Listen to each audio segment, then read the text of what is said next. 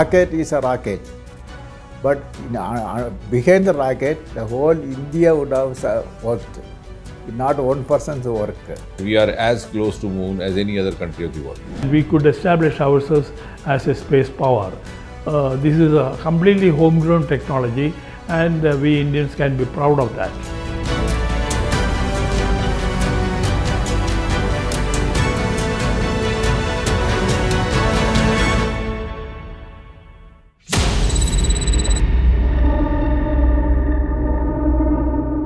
Every future has a past, and Chandrayaan 3 also has a past.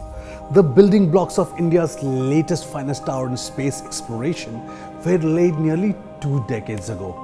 ISRO had been making routine space flights to place satellites in the Earth's orbit. And with the space around Earth conquered, it was time to set sights on India's only satellite. The moon has fascinated the human race since time immemorial. From cave writings to the Vedas, the lunar attraction has been unbreakable, and 21st century India is carrying this romance forward. There was a committee with Dr. George Joseph as chairman appointed to study the feasibility of sending a spacecraft to moon and having some observation about the moon.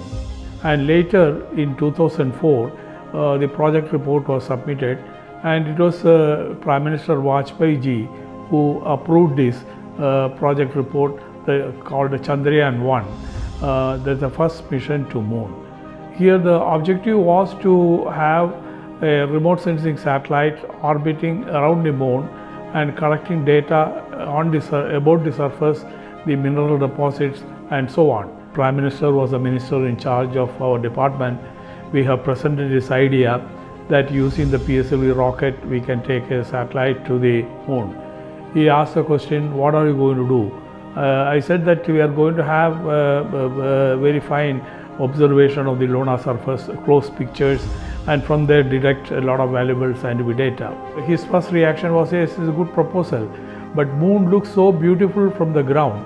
But if you approach it close to it and look at it, I don't know what is in store for you. But probably that intuition or the foresight turned out to be true. The moon has no atmosphere. So in an Earth-like situation, the atmosphere leads to deceleration and velocity comes into play. But this is not an option available while landing on the moon.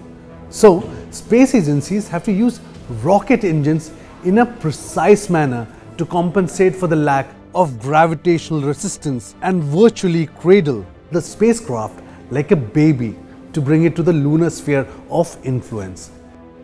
This operation involves a lot of sensors, lasers, things like radars, software and cameras.